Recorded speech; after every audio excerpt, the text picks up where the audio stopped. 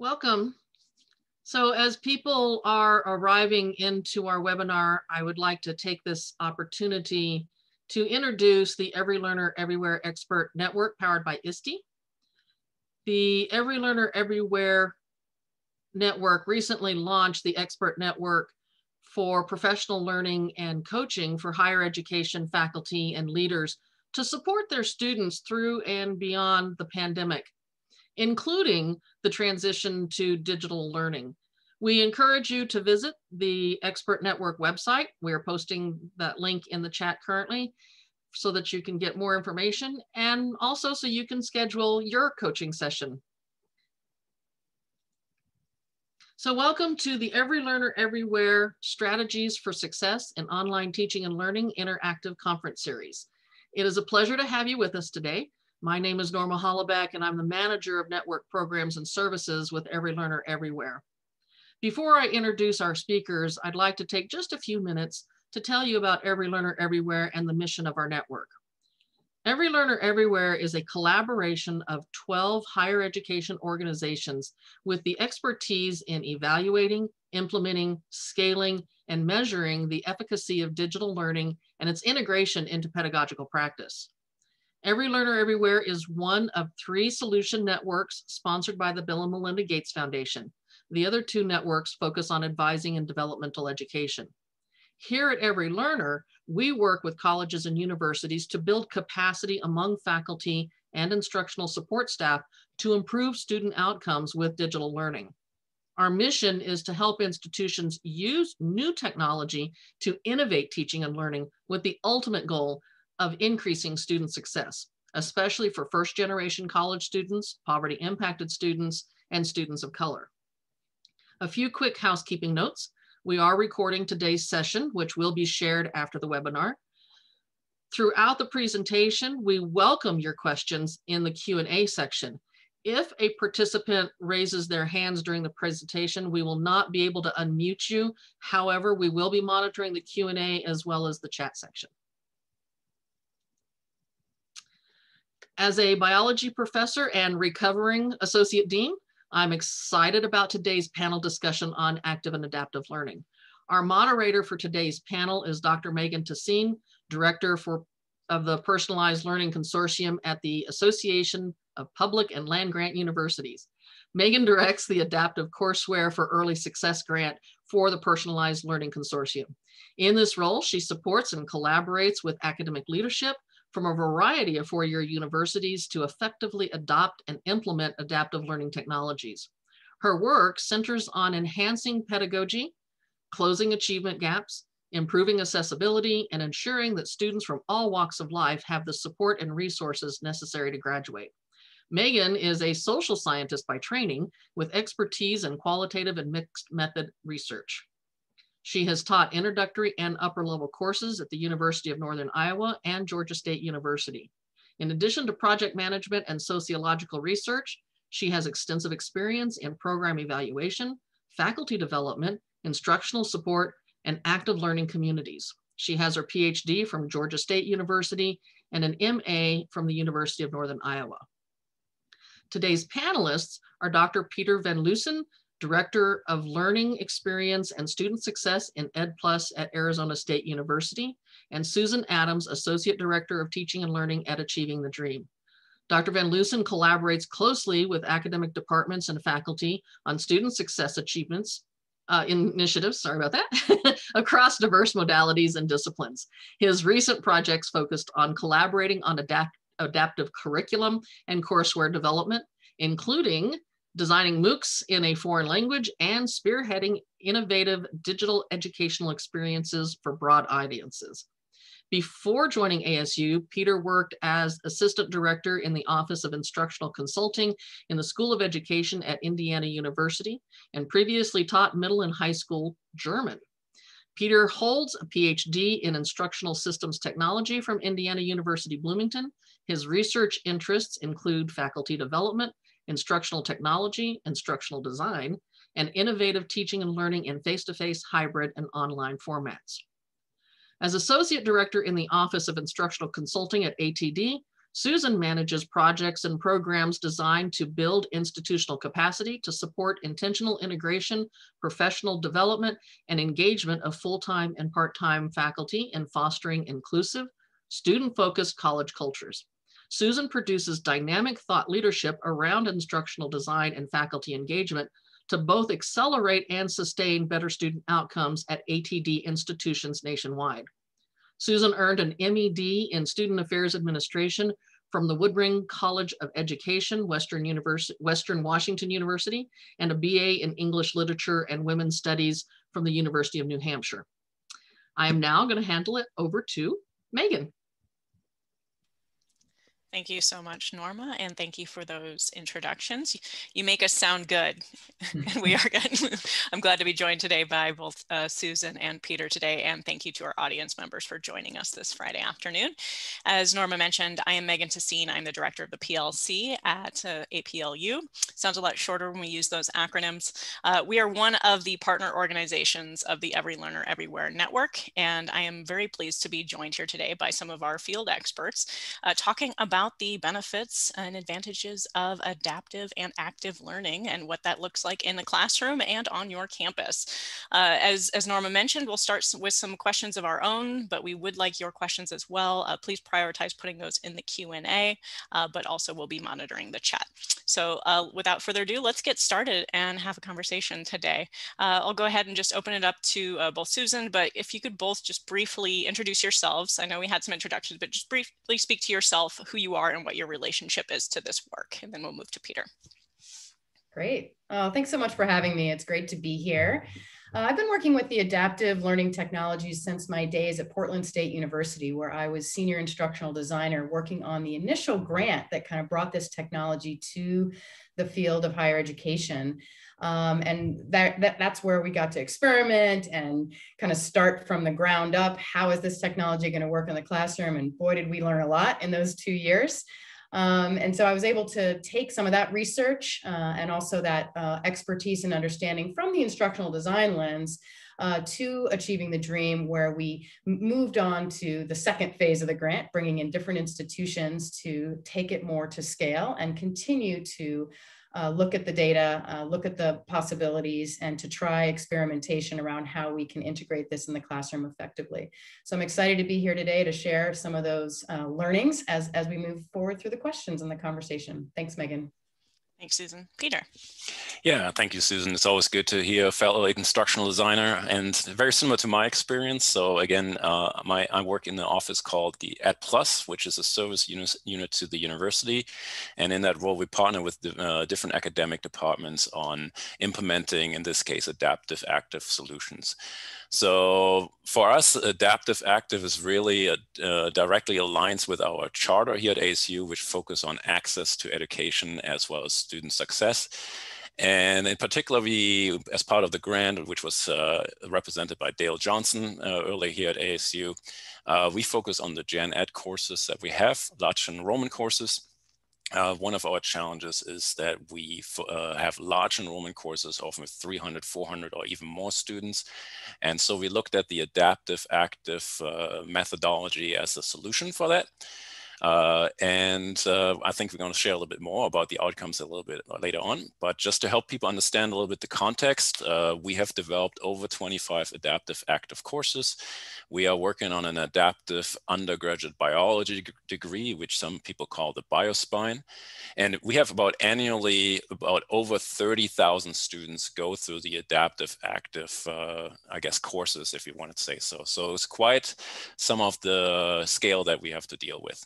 And we do this now on ground, immersion, as well as online. Thank you. Thank you both. Appreciate that additional context. Susan, let's go ahead and start with you. So a lot of times these terms get thrown around, and folks have different definitions for them as well when we're talking about both active and adaptive learning, or even understanding the distinction between the two. For our audience today, can you offer us a distinction between these terms, active and adaptive learning, from your perspective? Great question. Active learning is about putting the student at the center of their learning, right? So that's sort of the operating definition that we can all imagine. And so how that plays out with adaptive is by placing students at the center of their learning, we want to give them the agency to direct their own learning. Do that as many ways that we can. And that's done beautifully inside of the classroom when you get to bring the students a set of questions, bring them through a cognitive process, where they get to relate or take the agency to relate to the content being presented to them in such a way that becomes meaningful and relevant to them. Adaptive technology is a great opportunity for students to actually have their own pathway of learning, right? So when you look at adaptive learning courseware, students are engaged in, I almost want to call it the Rolls Royce of textbooks, where they get to engage in content in such a way that what their answers direct where their questions are going to come. So for example, if I answer a question that is difficult and I'm not answering it correctly, instead of getting it wrong, I'm going to be giving some remedial questions to then help me master that same content, right? So it becomes personalized and responsive to my own thinking and learning process, and helps direct my own learning, which makes it an active of deployment, right? So it makes it an active technology. And we'll talk a little bit about this as we go, but typically a faculty member, not typically, but often a faculty member will have students go take the adaptive courseware experience prior to coming to class. So another distinction is when they come to class, they're prepared with the content, they're understanding it at a certain level in which then active learning strategies inside of the classroom can occur. So that's another way we like to think about the distinction between active and adaptive. Adaptive technology both allows for active learning to happen, but also inside of the experience of being in an adaptive learning courseware experience as a student becomes active for themselves, if that makes sense. Yeah, and Peter, you can riff off that as well.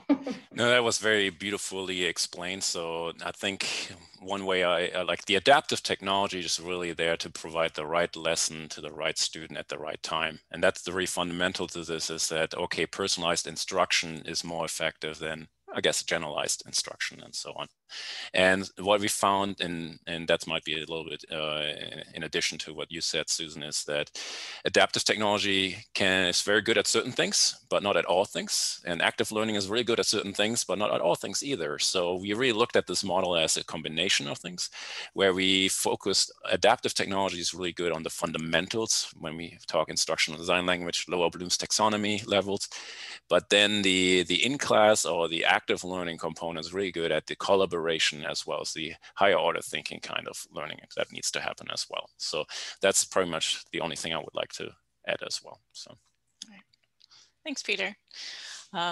So one of the things that we often run into, APLU, and I know some of our network partners as well, we work with a lot of different universities, and I know you're working with folks on the ground at ASU, is when you're having conversations about these different technologies or these approaches, are why should I do this work? How is it going to benefit me? How is it going to benefit my students? How would potentially benefit the campus? So from your perspective, what would you say are the top benefits of adaptive learning technologies to faculty and to students? Yeah, that's a very good question. And if you don't mind, Susan, I'm going to start answering this one. So yeah, so there are numerous benefits to faculty as well as other stakeholders. Yeah. And as I mentioned, one of the main challenges that we have here at ASU is the scale that we are working with, and trying to provide a personalized experience with several hundred students in the classroom tends to be a challenge, and also mostly not very effective and efficient, right? So for that very reason, using this adaptive active approach, the adaptive technology can provide the fundamentals for each individual student. And that's important to us, particularly if you look at the demographics of our enrollment and their backgrounds. We have a very diverse background, as well as if you look at our mission, which is access to education, we have pretty much a 95% acceptance rate at ASU. So we get people with diverse backgrounds and preparations in the same classroom, which are then traditionally were taught in large enrollment lecture style. So now with the adaptive component that we were able to change that. So top benefits is, okay, we are able to provide a more personalized experience for the student, but also for faculty. They can actually see that their students are learning, and they can focus and then see the enjoyment of the that often happens in the active learning within the subject matter. So that's, I think, probably the most that I hear faculty say is the great thing. Hey, since I really see my student learning, they're really excited, and that's great. Some other benefits of the adaptive technology is definitely the data that these tools provide. Since these are digital, we often pretty much can track every student and can identify struggling students very, very early. So if we have large enrollment, we can see who is doing well, who is not doing well, and based on that, we can form interventions, or faculty can think about interventions. So they might say, hey, Peter, you seem to be a little bit struggling today. Why don't you come to my office hours, or why don't you talk to the TA? Why don't you go to tutoring, and these kind of things. So, and in addition to that, probably the last benefit that I'm going to mention is that with the adaptive technology, we as the way we implement it, we have faculty committees collaborate on what's happening within the curriculum. And so there's some kind of aligned curriculum that is carefully reviewed by the academic department and agreed upon as well, which has been, so not everybody starts from scratch, if you want to say so. Susan, what are your benefits? Thanks so much. Thanks, Peter. I would say you pretty much covered them all. I think that last piece is, I really want to just amplify. There's an opportunity for a real faculty learning community to emerge with this, especially when you're taking it at scale. And the idea is, when you look at the adaptive learning courseware, sometimes it is the textbook content that you've actually already been teaching, but it's added this adaptive technology to it. But there's opportunities to be able to change some of that content to be more responsive to that content emerging, right? So as we move forward in our field as experts and be passionate about our content, it does change over time. So that is also possible to be able to say, how are we going to leverage this particular content? How are we going to maybe change it too as we move forward? And because it's in this digital space, it has that possibility to be versioned, shall we say. And that's done beautifully when you have a community of experts in your field that are, corralling and focusing their energies around this content together, and can watch, how students are responding and then make decisions accordingly. So that's the benefit that I see. And that does take some support around getting those faculty communities together. And that's what we're here also to say, is there's the support there and possibilities for helping that to come into fruition. Yeah, I think that's a really important point, and sometimes overlooked when we're thinking about, well, what are the benefits of faculty, is really this collaborative approach of thinking about teaching differently, right?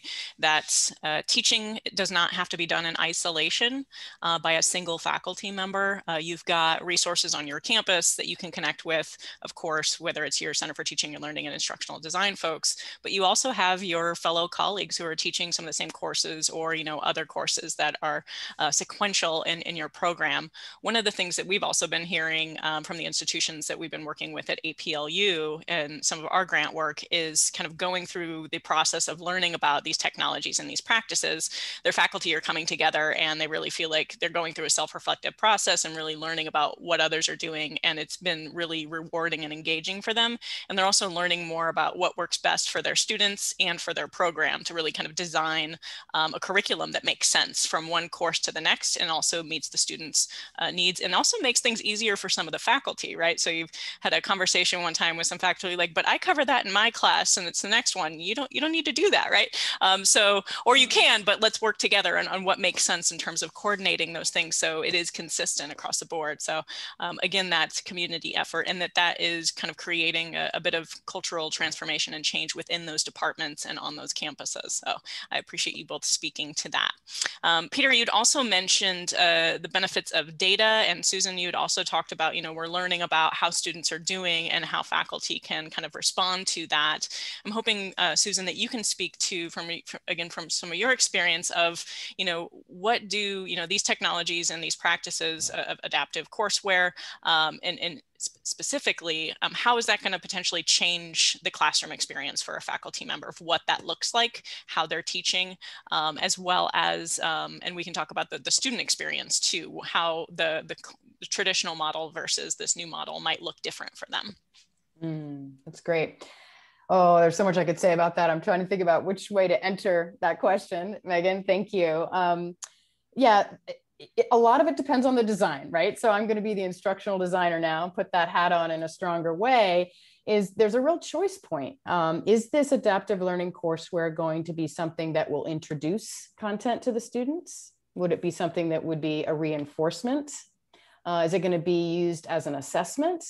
Or overarchingly, would it be something that gives you as feedback to help inform what the content would be in the classroom, right? So when I think about where, I guess what I'm getting at is, where do you place the adaptive learning experience that the students go through in the course itself?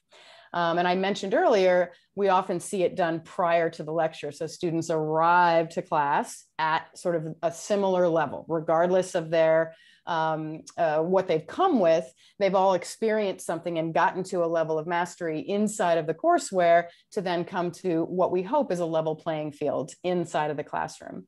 So that can then inform what you're going to do on that given day. So another example would be, I noticed that 75% of the students really struggled with this particular concept. And I just discovered that tonight, at 7 o'clock, and I'm going to go ahead and shift my lecture tomorrow morning, or in general, I'm going to give the first 10 minutes of class to address those misconceptions that I'm clearly seeing in the dashboard of the courseware. So that's a great, just in time learning that gets to happen with the adaptive courseware and where it gets placed in how you're going to teach the course. And then, like Peter said, it also helps with the intervention piece. So I've also seen faculty, and this kind of gets into deployment questions that might come up in our audience, is how are students actually doing this? When are they going to do this work? And I think Dale actually uses this example a lot, and I can't remember the faculty member's name, although I've met her.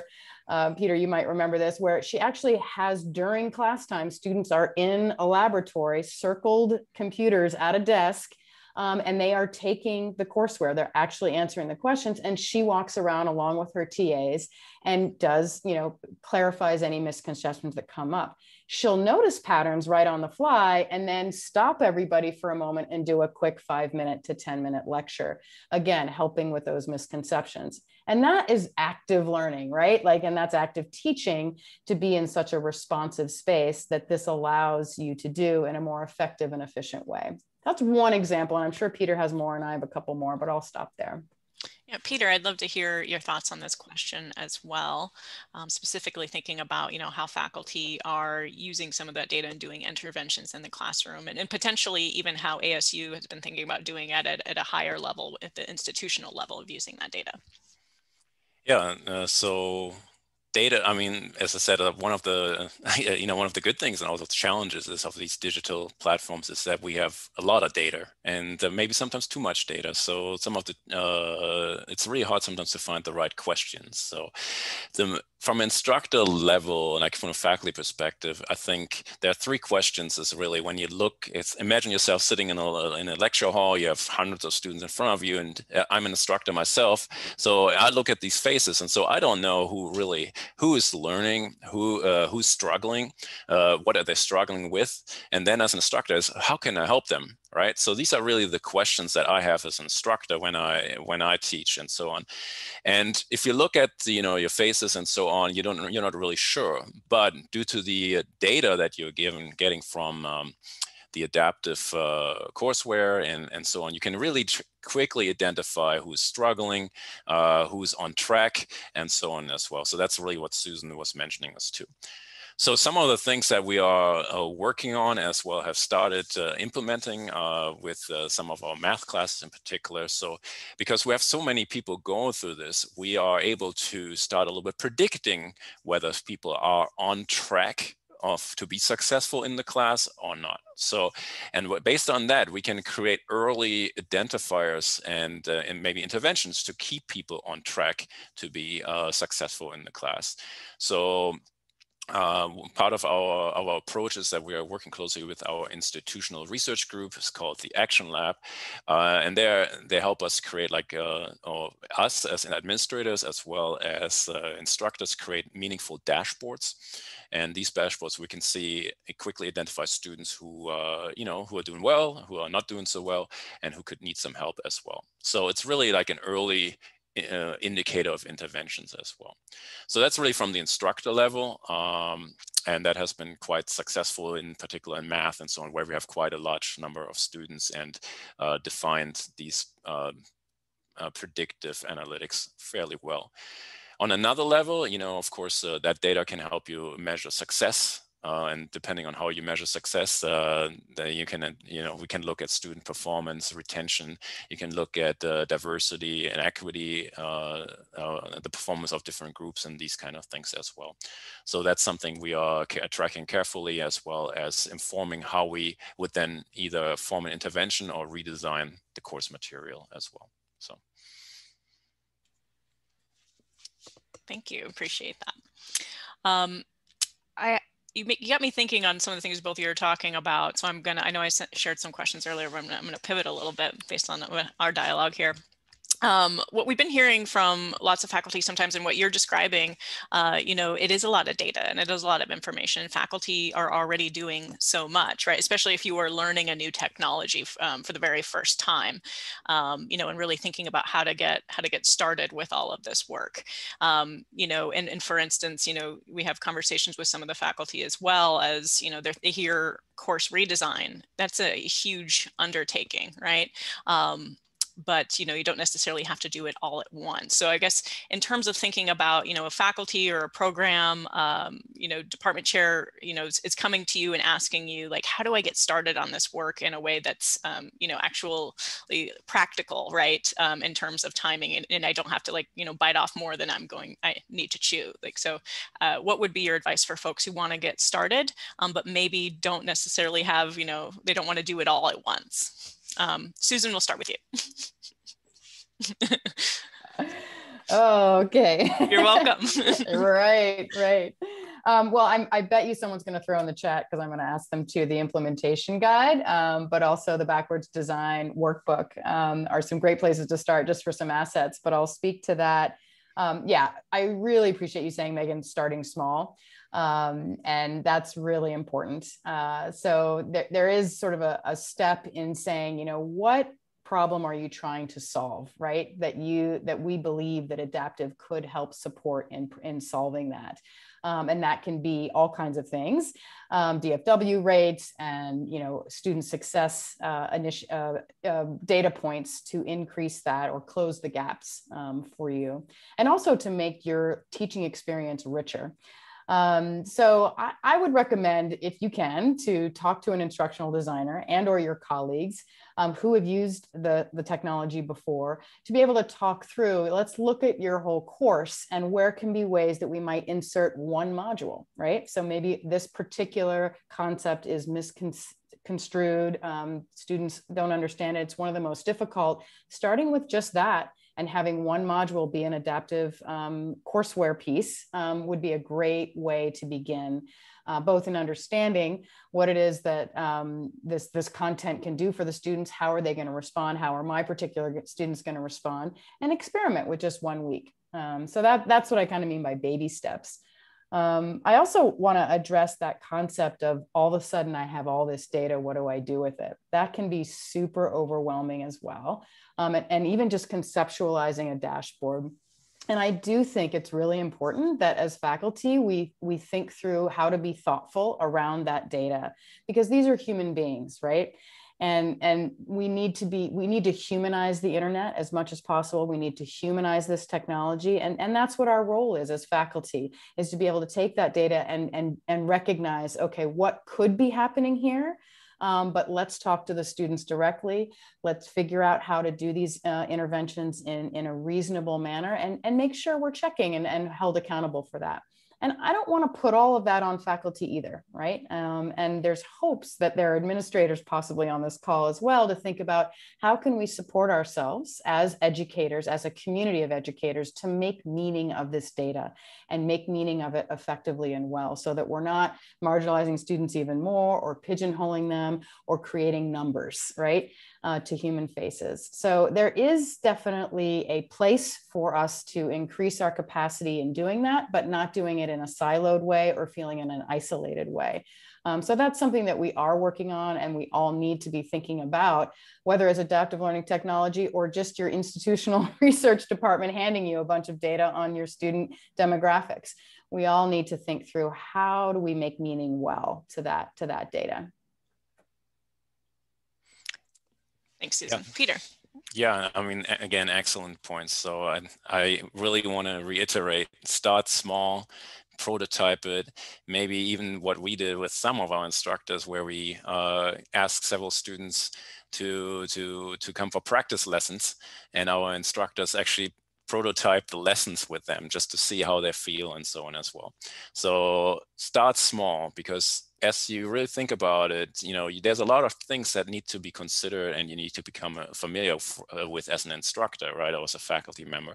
There's, of course, the technology piece. You know, everybody thinks that's, I mean, the technology has to be easy to use. You have to be familiar with it, and you have to understand what does it mean when students are on different levels at the same time. But these are actually not, in my opinion, not the hardest things. So, you know, you also have to consider, okay, how do I create active learning experiences around this? And doing good active learning takes a lot of hard work. So I think one of the lessons I want to say, adaptive active learning is not easy. It takes a lot of hard work to do it right. All right.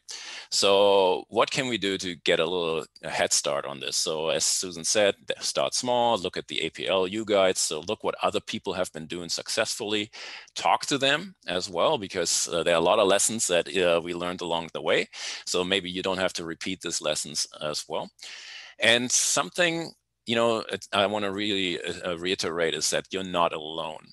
Right. This is and I would even claim that it's very hard to do on your own. So who can you tap into at your institution, or even within your course or in your class, to help you? So think about, okay, so faculty, colleagues, think about teaching assistants. Often we do use undergraduate assistants as well. So students who might be a little bit further along in the program, they come in and help with some of the facilitation techniques. As Megan and Susan said, you have often instructional support staff like instructional designers, instructional technologists, and so on. For the data, we are very fortunate to have our institutional research group. So maybe a data analyst, you know, can help you with making meaning out of the different data that's available and so on. And depending on how much you decide on developing materials yourself, you know, you might want to tap into, you know, the media group that you have available, graphic designers, videographers, and these kind of things as well. So what really is adaptive active learning is it's not an individual sport, it's a team sport. And I'm a big soccer fan, so I love that that analogy all the time. So there are different roles you have to play. All right, thank you, Peter. And we've got a couple of questions, and I'll address them as they make sense in terms of the conversation. And I do think one of them does right now, and that is a question of cost. Certainly cost to student often comes up, but you know, in terms of thinking about working, you know, just with an individual faculty or just on a specific module of a course. Peter, I know ASU has been building out its active and adaptive program to build out capacities and infrastructure for years now, right? So obviously there's the institutional considerations to be made. This takes time, energy, resources, building out capacities and knowledge, and you know, and some of these things either don't exist on a campus yet, or you know, you've got all of the maybe resources there, but they're not necessarily being targeted towards this. How are you folks approaching that, or how would you respond to this question in terms of, you know, what does it cost? And not necessarily a specific number, but things that should be considered by folks as they're thinking about planning this out from an institution-wide approach, or even just working within a specific program.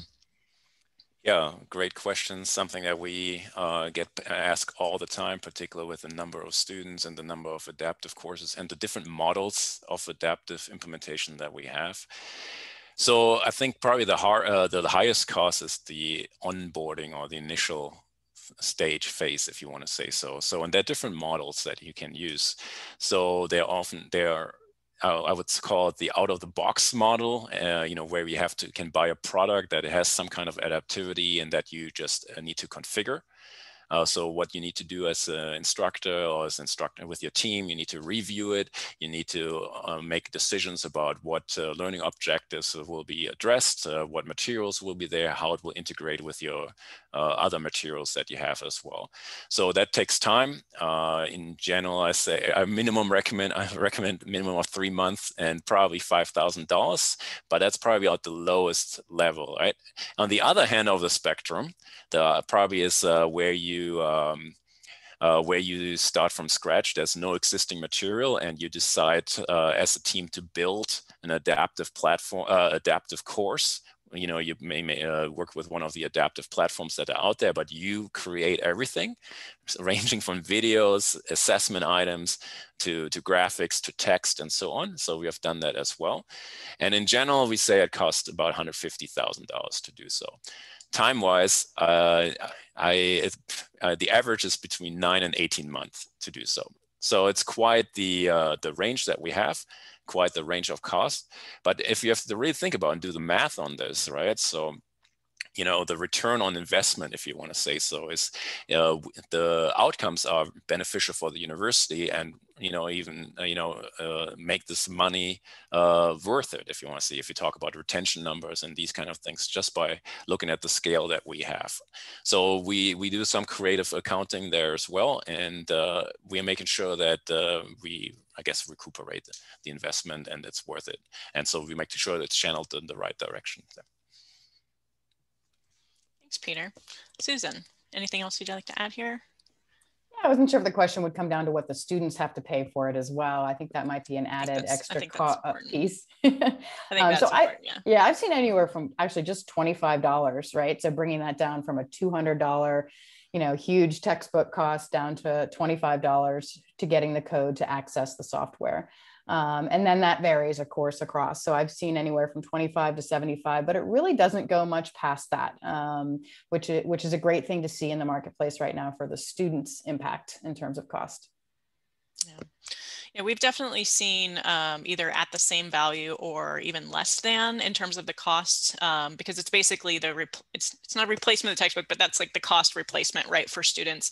And most of the institutions we've been working with, we've seen different approaches to this. For instance, an institution might have a textbook fee and then or a tech fee, and they allocate it for that purpose for the students. So they pay nothing out of pocket, or they just have the students, it's like a student purchasing their own books.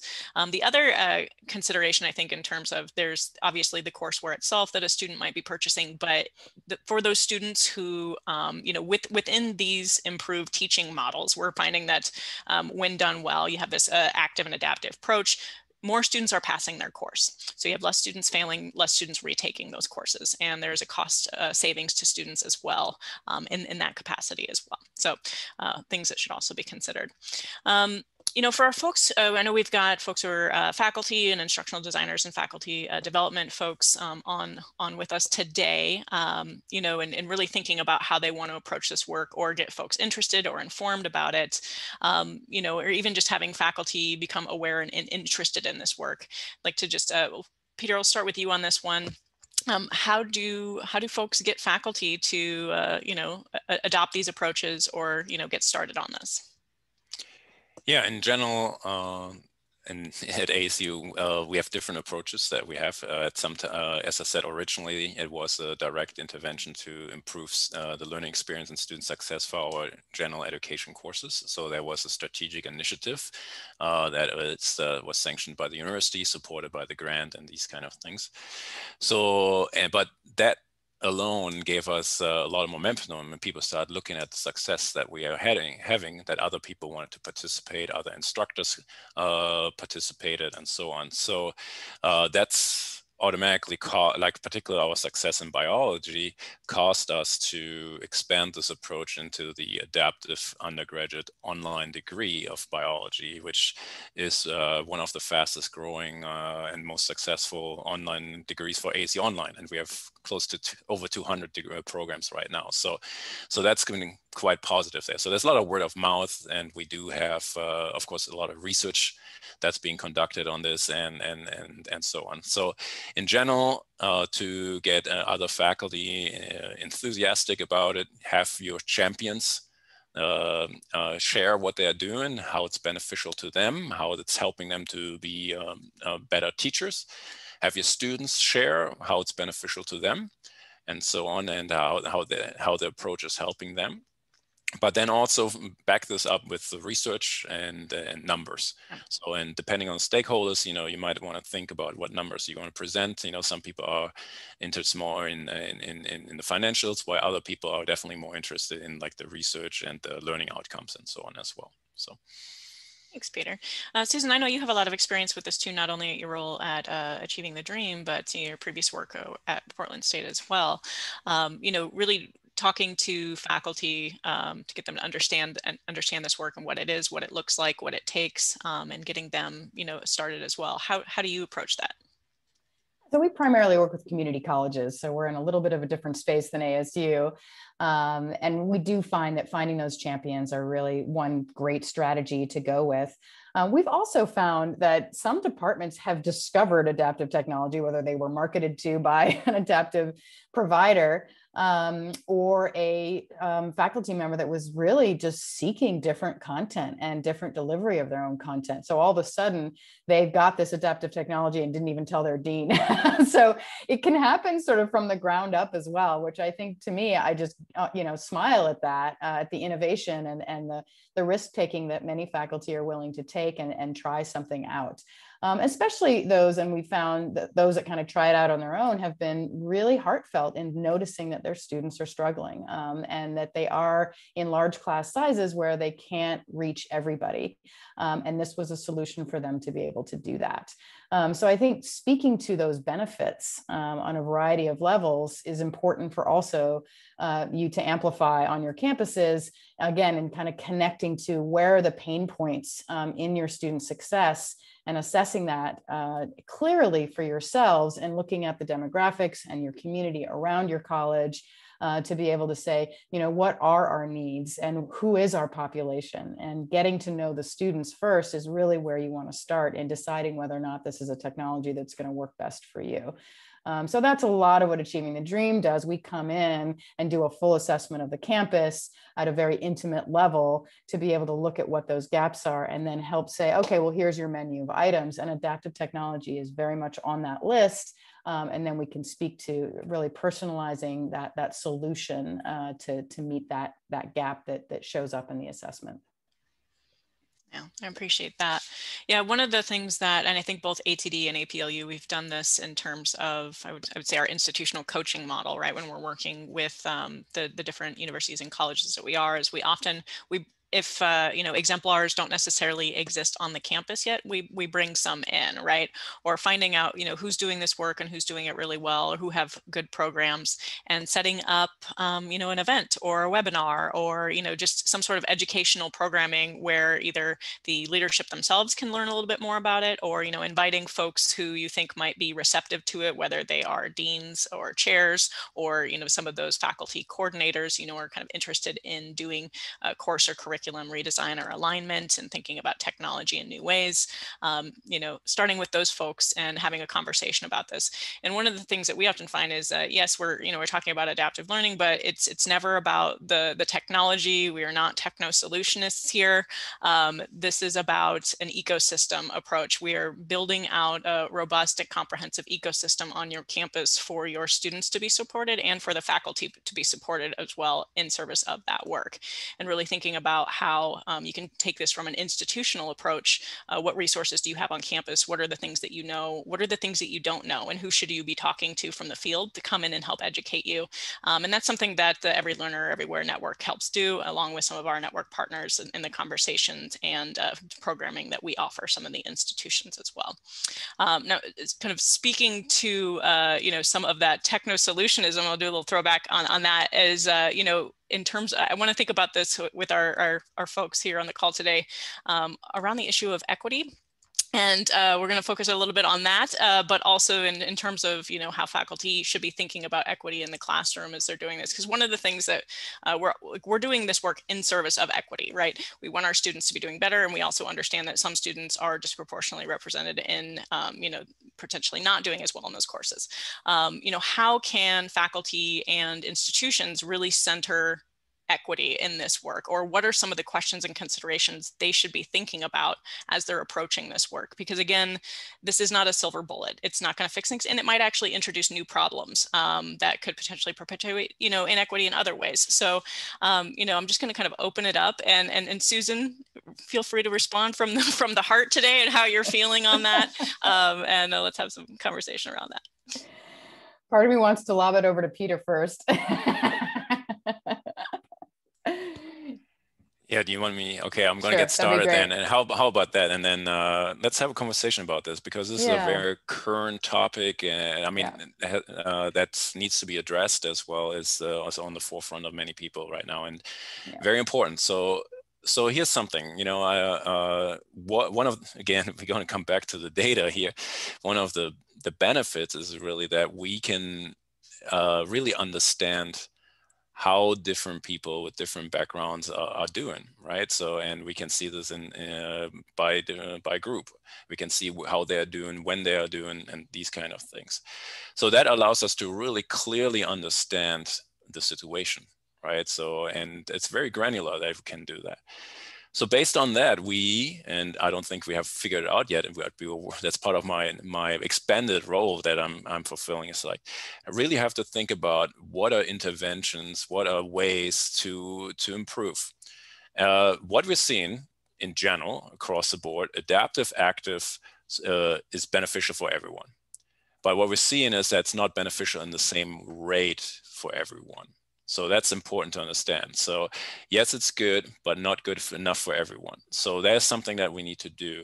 And Susan will appreciate that, because as instructional designers, we are system thinkers. We are thinking about instructions, but also about other ways that we can support our students. And that might be something from how we advise them, how we communicate with them, how we support financial models and these kind of things.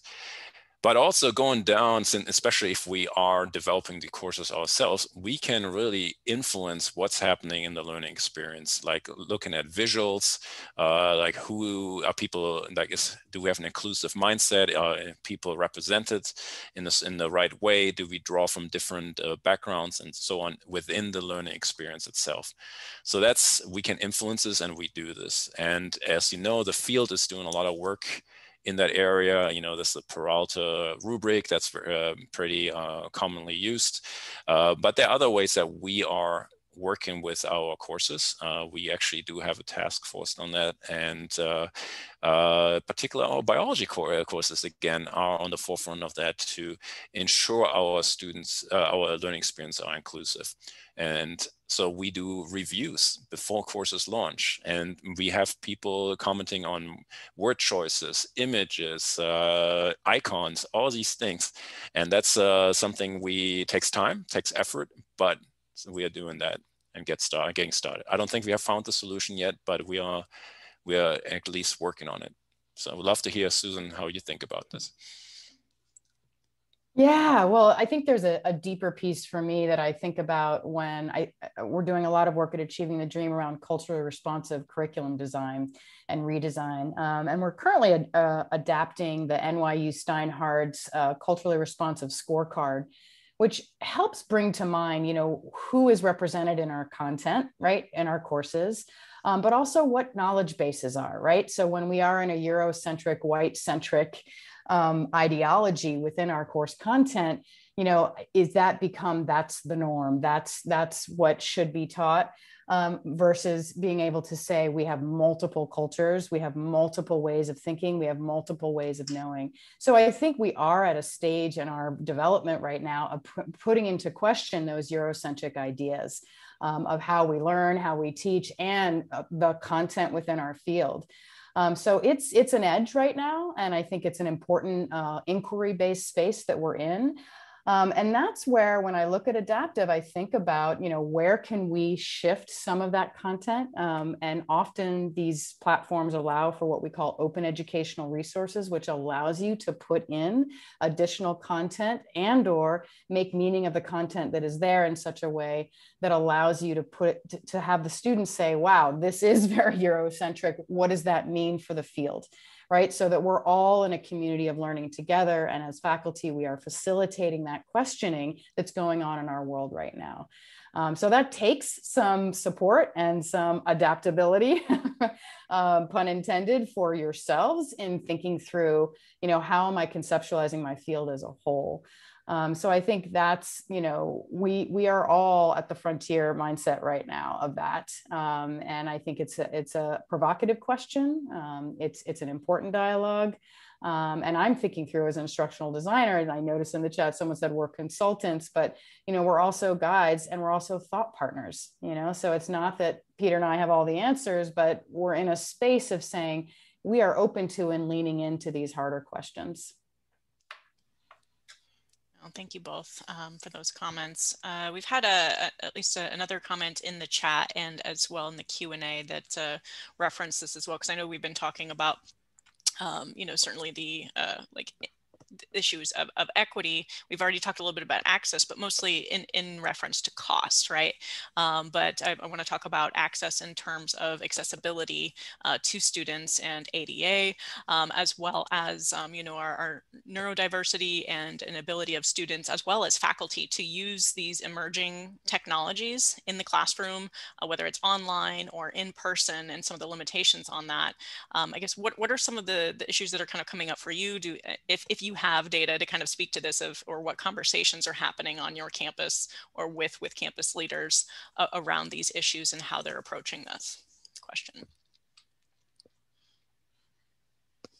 Susan, why don't you take this one first? I helped you out last time. So Megan, can you reword that a little bit more for me? I wanted to get at the issue here because Sure. Thank you. Yeah. Thank you. I wasn't 100% sure either, so thank you. I like to feel my way around an idea rather than being direct, as you all know. Yeah. But again, really just thinking about issues of accessibility for students. Oh, accessibility. Right? Accessibility in the sense of, you know, whether it is an issue of neurodiversity or physical limitations, et cetera, for students, especially when we are talking about these new technologies coming into the classroom, right?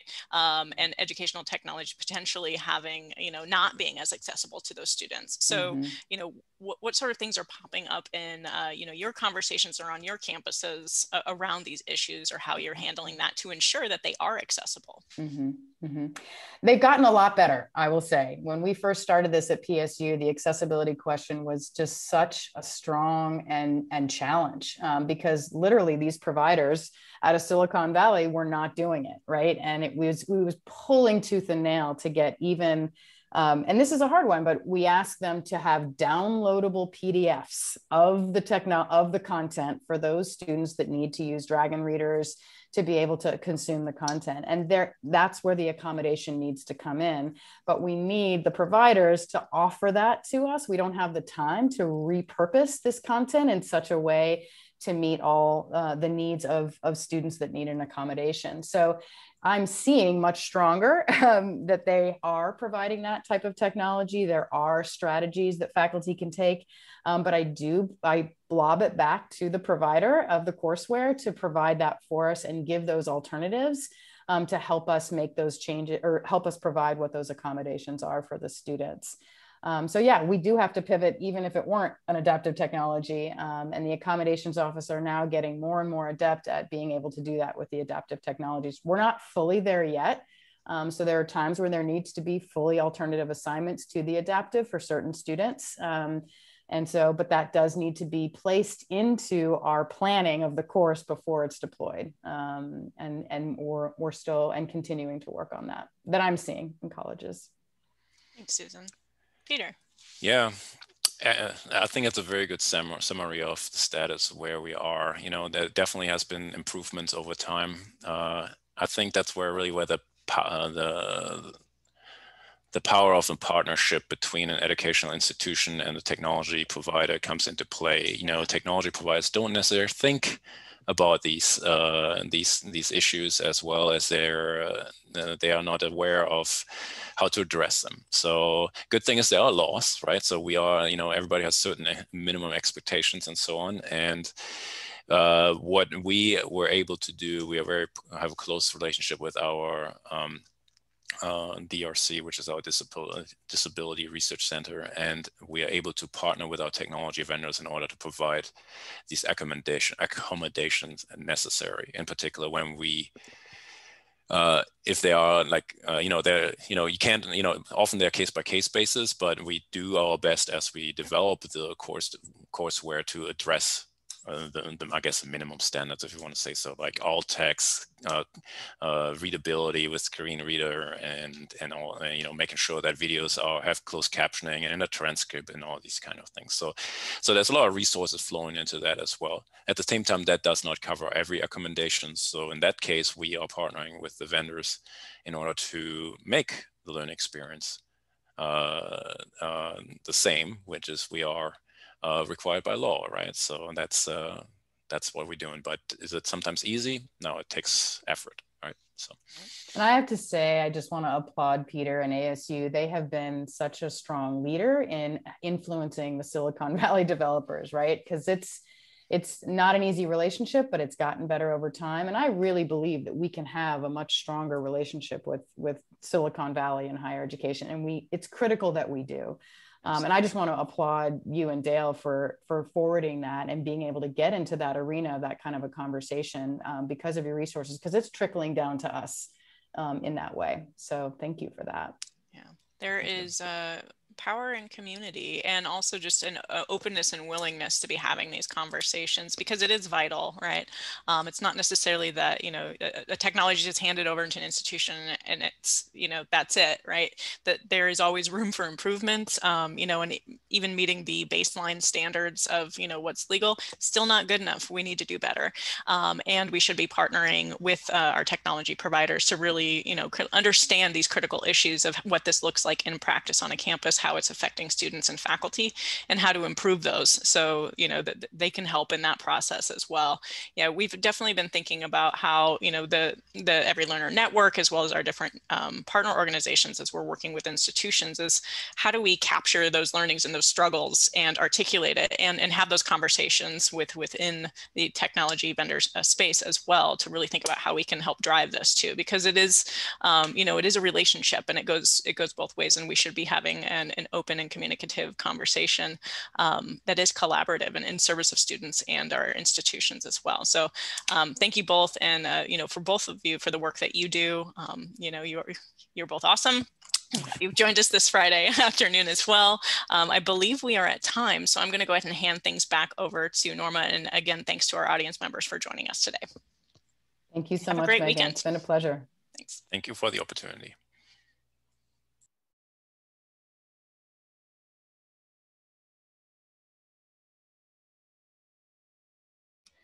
You are on mute. Okay, now we got it straight. I want to thank you, Megan, Peter, Susan. It was a wonderful conversation. I think that we really got some good information shared out there.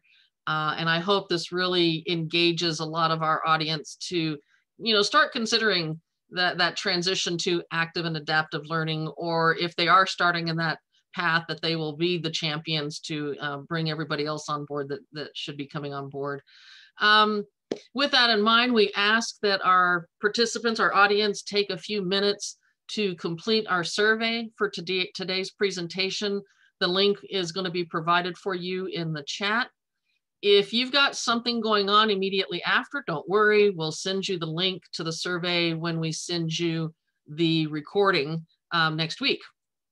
I would also like to just thank our audience for participating and actively asking us questions and challenging us.